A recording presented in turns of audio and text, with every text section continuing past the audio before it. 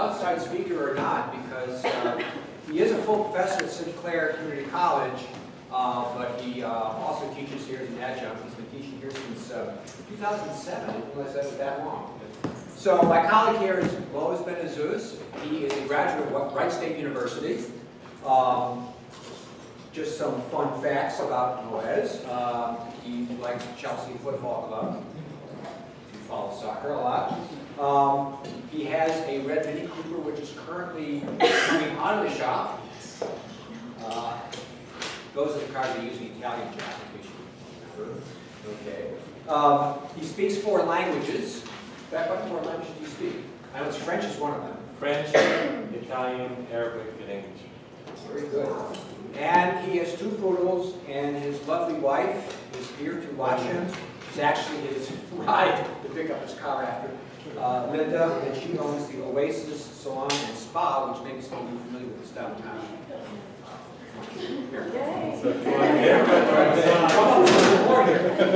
So thank you, Moez, for agreeing to do this. He's going to talk about the mathematical model of the skin pattern. He's going to mention a famous mathematician. Yes, mystery mathematician who give me his own. All right, thank you. Thank you, Brian. Well, welcome everybody. The way we're going to start this talk is by looking at these pictures of beautiful animals, in this case, leopards. Although, do you spot the odd picture there? This one doesn't have spots. That's a jaguar. Right? So you've got leopards and you've got a jaguar there. And a mathematician in the 1950s was very curious about complexity in nature. And what he wanted to know is, how does complexity in nature come about? So for instance, if you're looking at growth in nature, if you look at an embryo, it's going to start from something that's perfectly symmetric mathematically. So it could be spherical shape, like a cell, fertilized egg.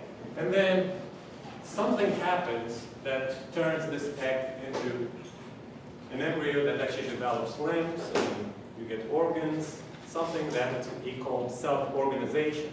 So how do these cells, from perfect symmetry, break that symmetry and start to differentiate themselves into all these different paths? Think of it as like students choosing majors, right? You go to school, you go to high school, and then you kind of feel your way through school, and then you haven't decided yet what is quite the career for you yet. So then you get to college, you start taking classes, maybe you have an idea what's your major going to be, and then at some point you decide, well, this is really what I want to do, and then you pick that path and you try to follow that career path. The same thing seems to happen with cells. They start all of them the same, so you start from a zygote, which will be a fertilized egg, and then it goes into mitosis and it creates many other cells, and then at some point something happens that makes these cells kind of choose a major, right? So they differentiate themselves. So certain cells decide that they're going to be the cells responsible for they're going to be the skeletal cells, so for the muscles. You're going to have some cells that decide to become neurons or nerve cells. Right? So how do they differentiate themselves? How do they decide? How does the symmetry break? This is what this mathematician was curious about. And it's the same thing in nature.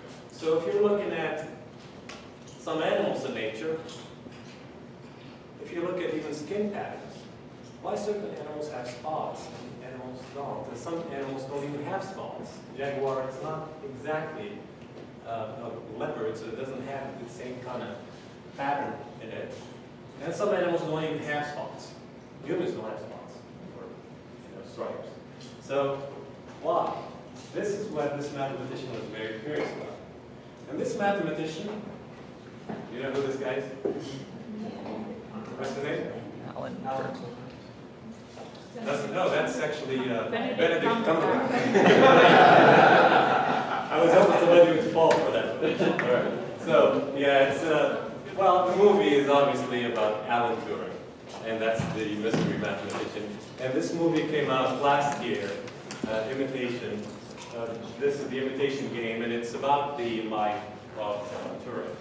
Now, what's more known about Turing? Turing lived in England in the 50s, and he was really one of the code breakers at Bletchley Park in 1945 and during the war. He was pretty much a hero, national hero. And then, unfortunately, something happened in that 10 years. He died in 1954, June 7th, 1954, and allegedly he killed himself by eating an apple that he laced with cyanide.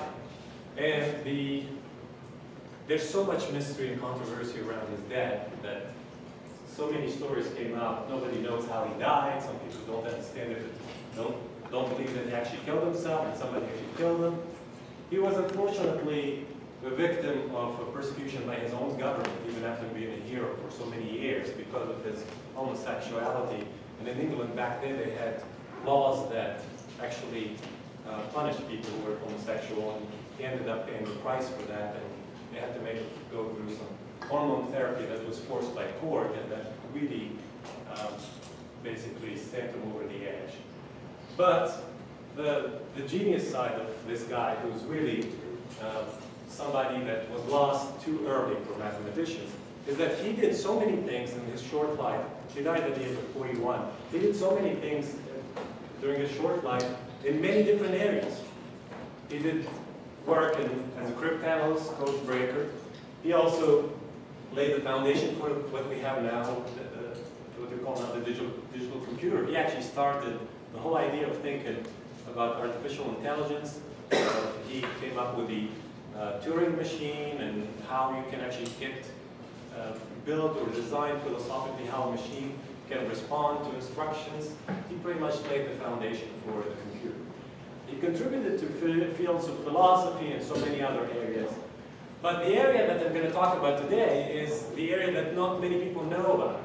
He actually wrote one paper in 1952, and the paper is called The Chemical Basis of Morphogenesis. And this is what we're talking about today. And this is where he just wanted to understand this symmetry break in nature. How does it happen? What causes it? Okay. So he decided he's going to actually build a model for the embryo. Mathematical model. Okay. So he had to look at what happens. So what are some of the assumptions he has to make about this model? And he realized, well, he has to make some mathematical assumptions. He has to also look at the chemistry of what's happening. And he has to also look at the biology. But there are some mechanical forces that take place between the cells. There's also the chemical reactions. There's the biology of the cells. There's the geometric structure of the cells. There's so many things going on. His model said, you know what, here's what I'm going to look at. If you take, let's say, ink and put it in water, you'll see the drop of ink go down into the water, and then it starts to spread around. It's kind of like putting cologne on it. So it's concentrated in the bottle, and then it spreads, and then you spray yourself with cologne, and then it spreads. That process is called diffusion, right? So that ink diffuses in water, and then after a while, it reaches a state of equilibrium where you don't notice that you have a drop of ink in water. You actually see the whole water is now turning blue. So that's called diffusion. And diffusion, when it starts, eventually leads to a certain equilibrium position. Then on the other hand, he looked at chemical reactions. Chemical reactions, you take two reagents or reactants and put them, and they react and they produce a new chemical substance. And then at some point, the reaction will reach a stable, or what we call an equilibrium state, right? So stable position. So he said, okay, what if I consider both of these at the same time, which is at the time something that nobody else considered. So he said, what if what's actually happening at the cell level is I have these two chemicals that react, but at the same time they're diffusing. So they're not just reacting to produce another chemical, produce one or the other. They're actually moving at the same time. So how's that going to affect the system? And he did this with some chemicals, and he found some interesting patterns. He found that if he mixes these two chemicals, he would just get a uniform color. But if he actually adds diffusion to the whole thing, then he doesn't get actually a uniform color. He gets these interesting patterns. Okay? So there was something that was weird happening there. And he couldn't get these patterns to go away.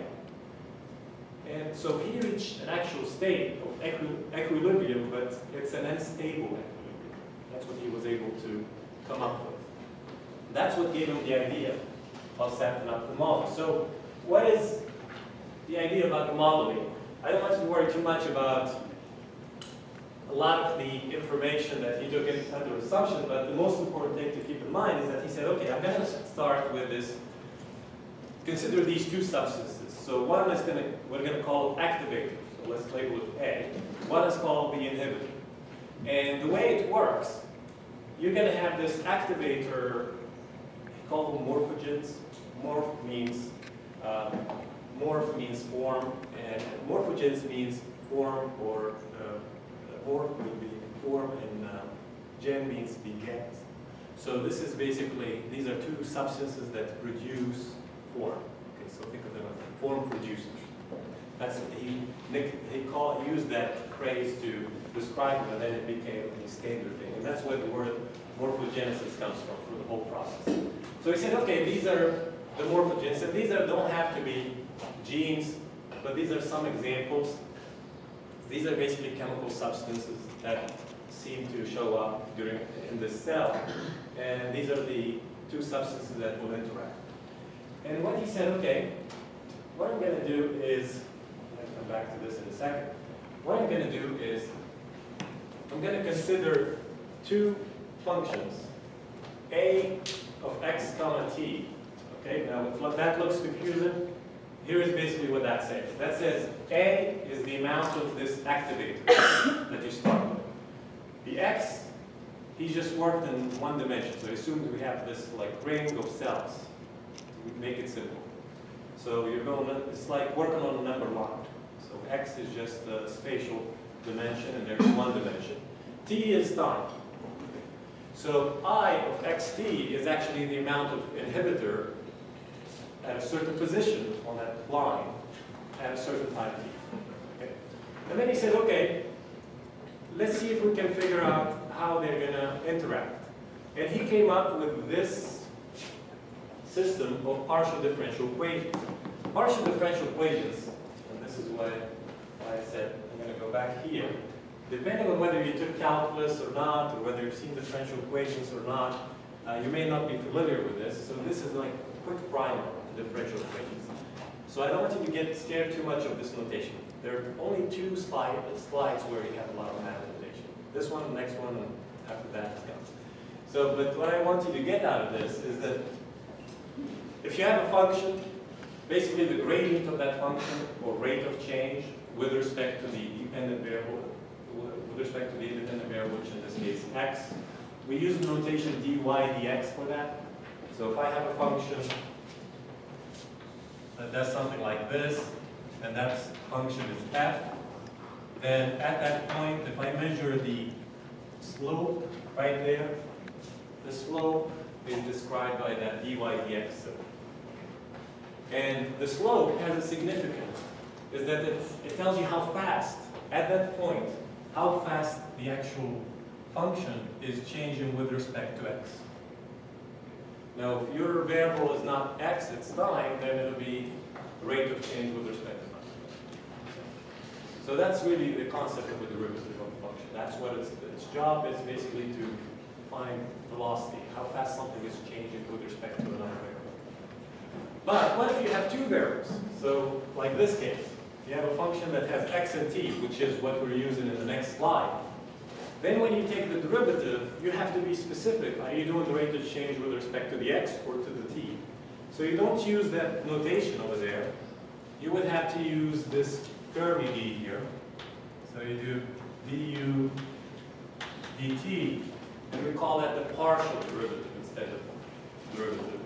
So partial derivative of u with respect to t. Okay, so those are just symbols for partial derivative.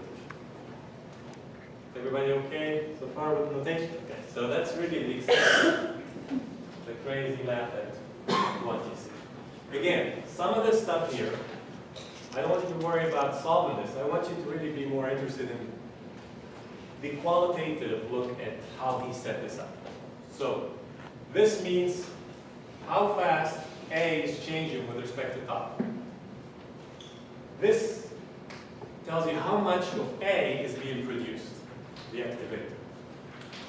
This here is telling you how fast is I changing with respect to time.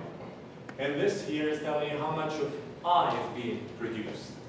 And the way the I and the A are working is the activator produces both. So the activator, the chemical that's the activator, its job is to produce some of A and then also produces I. And I tries to reduce the amount of A. That's the job of I. It's an inhibitor, so it tries to reduce the amount of A. So you see how that works? One is trying to produce both, and the other one is trying to produce what tries to just destroy what A is, right? The quantity of A that you have. And these are two basically conflicting things that are happening at the same time. And to make it even more interesting, they're moving. They're diffusing. So this right here is keeping track of that motion. So this is the second derivative of A with respect to x. So it's telling you how fast is the rate of change of A with respect to x changing. So you do derivative of derivative, rate of change of rate of change. And this right here has this d in front of it, which is a constant or a coefficient that he had to play around with. Okay, so he had to decide what numbers to plug in there. And he had to experiment to get the right balance. So the most important thing to take away from this scary looking stuff here is that he played around with this formula here, these formulas. He played around with the parameter d, and he found out for the right numbers, he can hit that unstable equilibrium where he gets these patterns. The idea, and the interesting thing that he found out is that the pattern that shows up, it's like oscillations in or vibrations in a guitar string. So if you have, let's say, a short string, and you try to get vibration of that, you're probably not going to get many modes to show up. But the longer the string, the more modes you get to show up. So you get oscillations to show up. And that number of modes is actually going to decide how many spots or how many patterns you're going to get. So this is what you look at. All right. So we just described that. So here's the 2D model that kind of shows you a little bit of what he ended up with. So this is the pattern. He did the same thing, but instead of doing this over a line, he went in the x direction and y direction. So it's two-dimensional. And then he got this pattern to show up. So again, these are like oscillations in 3D. So what you notice there, it's like a landscape of activator. These peaks here are these points where the activator is highest. And the valleys in between are the points where the activators are lowest. Now, this was very interesting to him, so he said, okay, so this is like the pre-pattern. This is like the code that the actual cells receive. So these morphogens tell the cells, you know what, here's the pre-pattern. Now go ahead and make sure you differentiate to match this. So this creates the pattern for the actual cell to differentiate whatever it's doing. Now, he didn't realize this when he wrote the paper. He wasn't paying attention to skin pigments altogether. But when he saw the pictures of his calculations, that's when it occurred to him that this matches the patterns on skins of certain animals. Like in his case, he looked at the cows in England and he looked at the patterns, black and white, and he saw that the patterns that he got with his calculations are very similar to that. And that's when it occurred to him that, oh, this is a perfect application. It's just looking at the skin pigments of the cow. So here comes now more interesting things.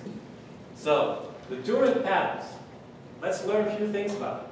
And let's find out if they seem to corroborate what we see in nature. This right here is a perfect example of what he saw. So if these activators actually activate skin cells that deal with pigments, then this is the pattern you would get. These black dots there are like those peaks in that landscape I showed you earlier. But then the question becomes, okay, so how come the cheetah has spots? And then other animals have maybe different, maybe larger size spots, or some of them don't even have spots. So he found out that there's a threshold. If you keep making the domain bigger, it does affect the type of patterns you're going to get. And it does affect how close together they might be. So here's what he found out. There are three major factors: thresholds, saturation, and size of the domain. We're going to explain each one of them, and we're going to show you some nice pictures of animals to see how this works. So thresholds. So threshold, think of it as like the activator has a certain level that it has to hit before turning on the cell that it's trying to activate. So what does that mean? So for instance, you get a certain concentration of the activator in the cell. Once you hit that level that's required, then that activator tells the cell, go ahead and turn that color black. But what does that mean? That means a certain height in these peaks that you have to reach before that happens. So depending on how high that is, you could, if it happens really low, then you get a much larger area that gets turned black or changes color if we're talking about the skin pigment. And if that threshold is pretty high, then you're going to get a very tiny region that's going to be turned on, and it's going to cover only a certain part of the skin. So that's the difference that he noticed. Now here's a good example of that in nature. These are two different species of giraffes. The Rothschild giraffe has a high threshold. So this is one of those where you're getting much smaller markings there.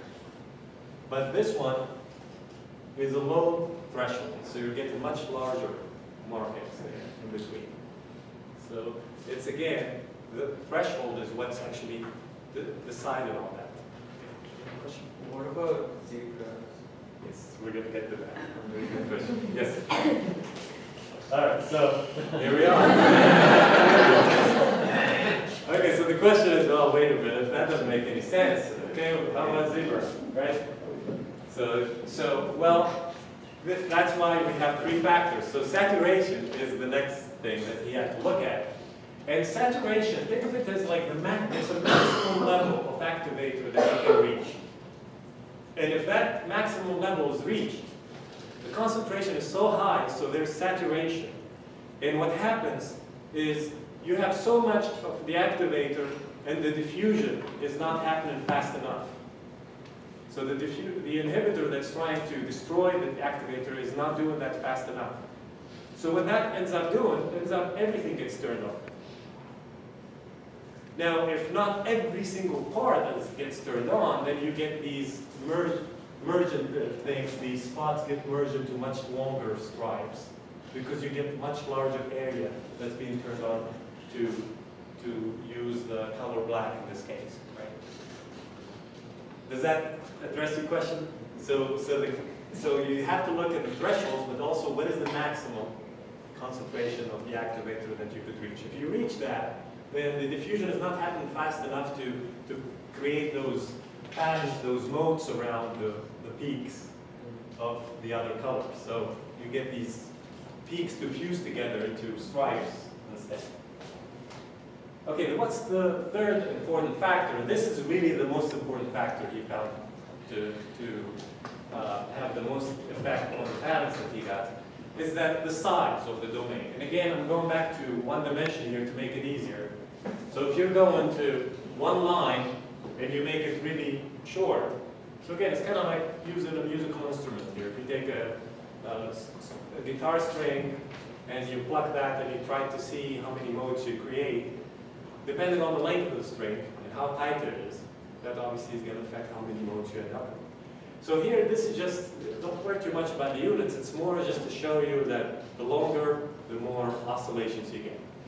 So if it's really small domain you're working with, so this is your x-axis if you wish, then that pattern is not going to have much diffusion space, which means you're not going to have many peaks. You're lucky if you get one mode. Here, you get to see a little bit more oscillation. Here you get to see a lot more, and what happens when you reach that threshold, that's where they kind of fuse together. The peaks fuse together and you get that stripe. What happens if you go even farther? You don't see any patterns. That's why large animals typically don't have any stripes or spots. Like elephant doesn't have any. Also, if you have a very small domain, like mice, most of them don't have any. They usually have a uniform color. All right, so the size of the domain, we said, affects the type of the pattern. We said, but wait a minute, there's something here crazy. Look at the cheetah. You've got the spots all over, right? And look at the tail. It goes from spots. What happens to at the end? It goes back to stripes. Now what's happening there is because, think of the tail of the cheetah as like a cylindrical shape, but it gets narrower as you go toward the end. So the domain reduces. And as the domain reduces, we call it a tapered domain. So as the domain reduces in size, then that affects the kind of spots you get. So actually what happens is that activator doesn't have much room, so it goes, winds around and reconnects with itself. So you get the activator to turn on all these spots all around, and they merge together into stripes. Now, based on Turing's theory, that's why it's easy for you to find in nature an animal that has spots with a striped tail, but you're not going to see a striped animal with spots in its tail. Okay, so this is based on Turing's model and Turing's patterns. That shouldn't happen. Okay? Now, we'll revisit that thought. So let me see if I can show you a link here. There's a YouTube video. This is actually a nice video that's put by students at Oxford and Princeton, I think. And they basically, and if you're really interested as a student, if you're curious and you want to learn about this and learn about the mathematics behind it, I really recommend you check this out because it's actually going to give you, let's see here, I'm going to pause this. It's going to give you at least an idea of how to approach the mathematics behind it. I'm not going to show you the whole thing here. I just want to show you a certain part where the animation for the pattern formation. So, let me see here. So watch. Okay, let me show you here what they do. Whoops, how do I get it to show up there? Oh, let's see. It's asking me if I should allow it. Yeah. I said yes.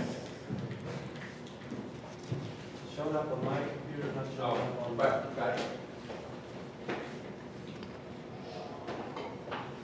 Okay, to fix this. So I want to show you this because it's what they basically did. Very good. Thank you. Okay, so here's what's going on here. So this is an animation. So this is based on calculations, and they basically did an animation to show you how Turing patterns show up. And the difference here, they did the one-dimensional and the two-dimensional space, and they did a small domain versus a large domain. So what they want you to see here up top, that's a really small domain. So that's like a short distance on the x-axis. And here, they made it a lot longer. And that's where you're going to see the difference between how many oscillations you're going to see. But at the same time, they did that for the two-dimensional case. So a small two-dimensional domain versus this much larger two-dimensional. And watch the patterns that will show up. So this is the cool thing about this. So this is a nice.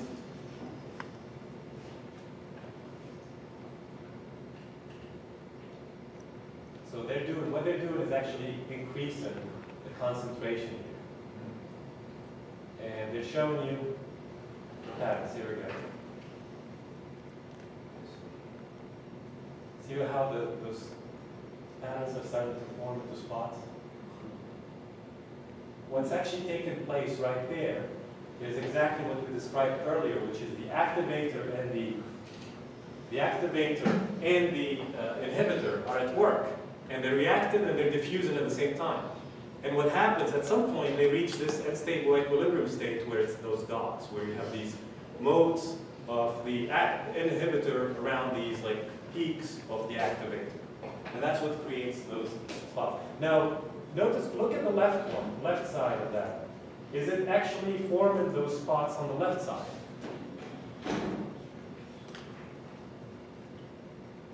No. See, it's not forming spots here, but it is forming spots here. Why? Domain is bigger. Okay, so the domain, he found out the domain being larger has really a major impact on how you reach that equilibrium. If you, by the way, if you're interested in my slides or you want me to email you any of the stuff I have in my PowerPoint, then let me know. I'll be glad to do that. There's some nice links. All right, so let's go back to again. Okay, so does that make sense to everybody? So the size of the domain is very important. Okay, when does it stop? Well, he found out that for mammals, remember, this whole thing that we're talking about is happening between two stages.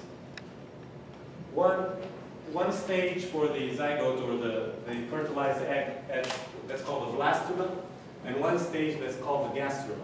So to go from the one stage to the next is called the gastrulation phase. This whole thing is happening during that phase. So this whole process of, if you're talking about the skin pattern formation, is going to be over by the time the embryonic stage is over. So this doesn't continue for throughout the adult life of the animal or even for humans. But he found out that for mammals that's the case. And people who followed on afterwards, they found out that actually there are certain species where this doesn't stop. So this pattern formation can keep going and happening as they're getting bigger and bigger in size. So one example is the angelfish. As it starts, these stripes are really narrow and tight together, and as it gets bigger, it starts widening, the stripes get much more pronounced, and that's one of the odd ones in nature where that seems to happen. But again, with mammals in general, all of the patterns are basically done at the embryonic stage. So once you get past the embryonic stage, that animal already knows whether it's going to have spots or not, right? So if you can examine it at that point, you know exactly what it's going to look like as an adult animal. All right, so the big question is, was Turing right? Which is not the most important question, but it is an interesting question.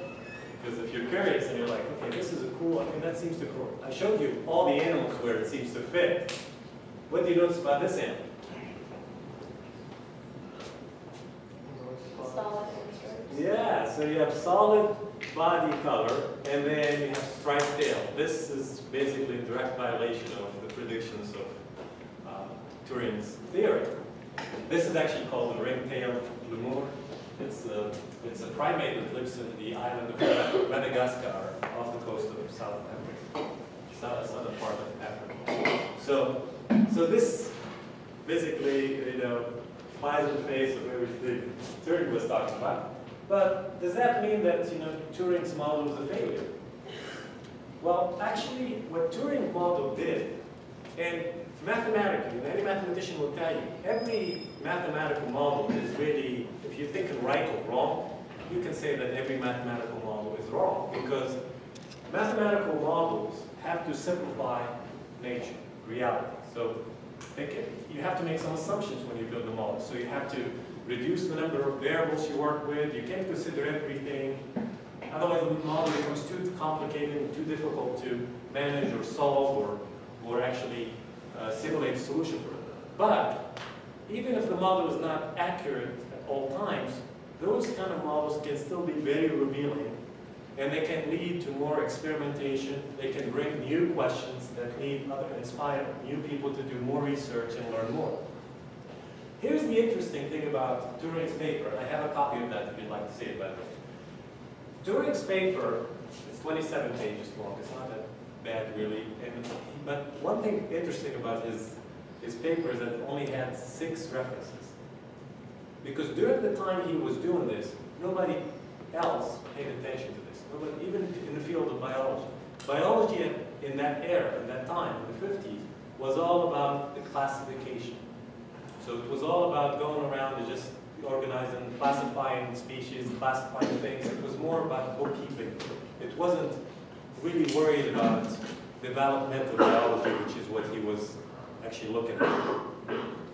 But once he actually had that paper out and people learned a little bit about it, this paper became one of the most cited papers in biology. Which is interesting because it was written by a mathematician. And for the next 30, 40 years, and over the past 60 years or so, this field of developmental biology completely took off.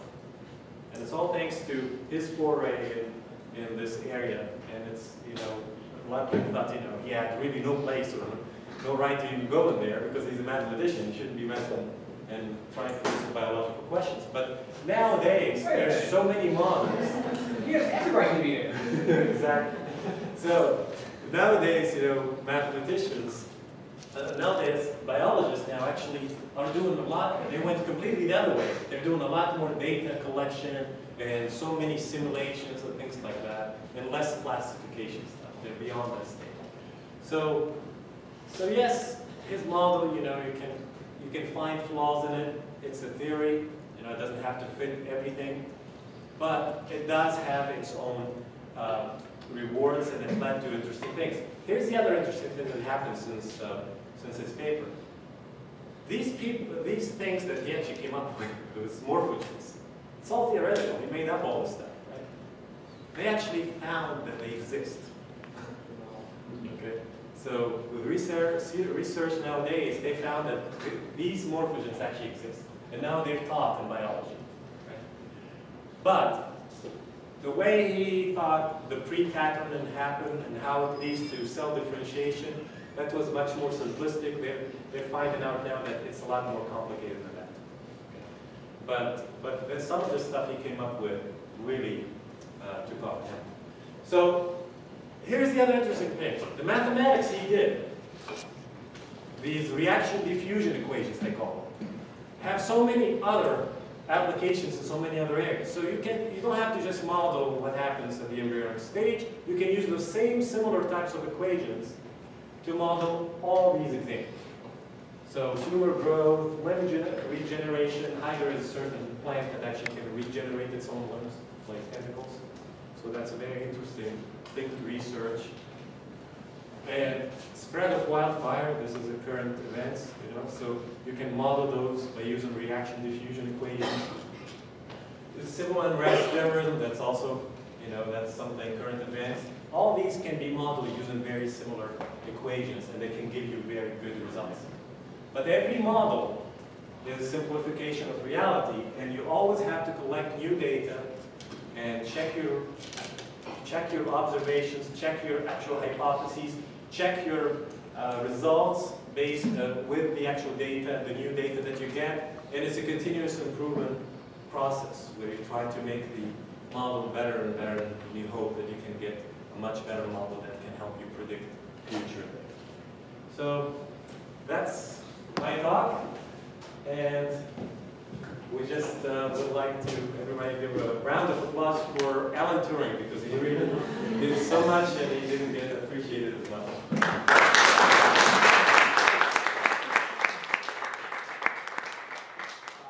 questions for our speaker?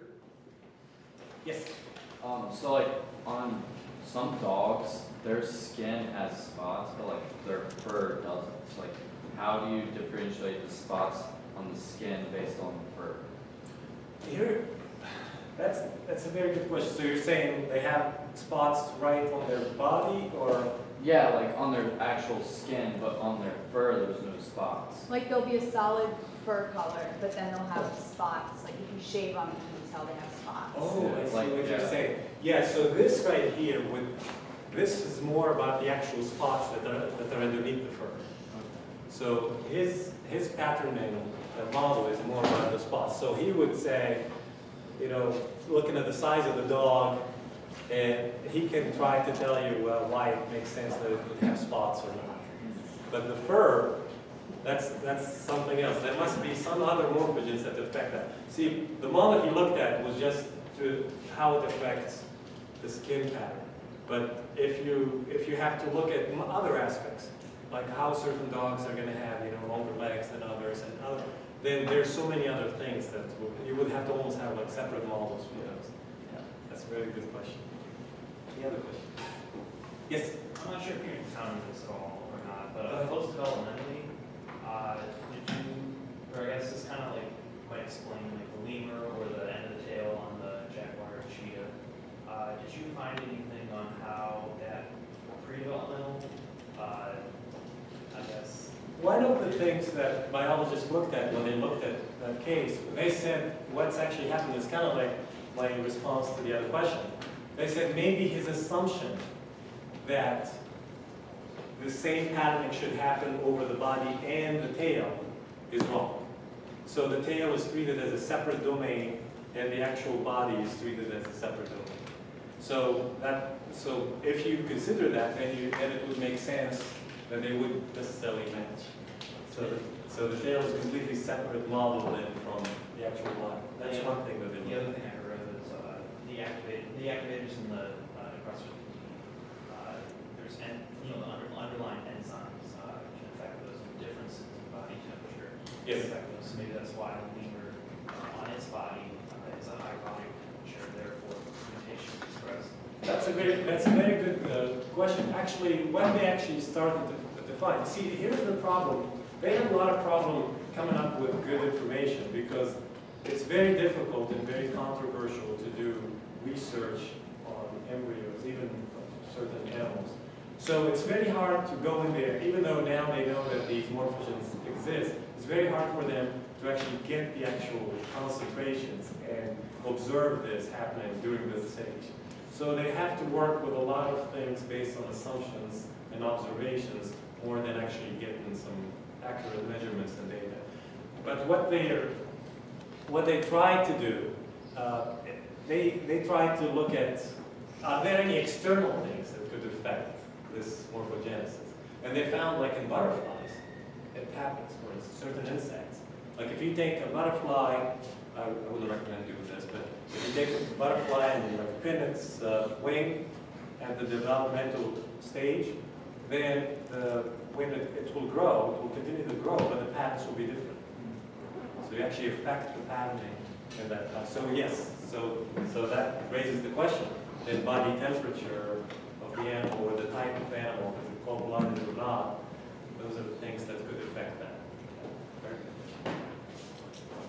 But this field here, if you're a biologist, I mean, developmental biology is a great field. It's new, it's emerging, there's so much research going on. Any other questions? Well, let's thank our speaker.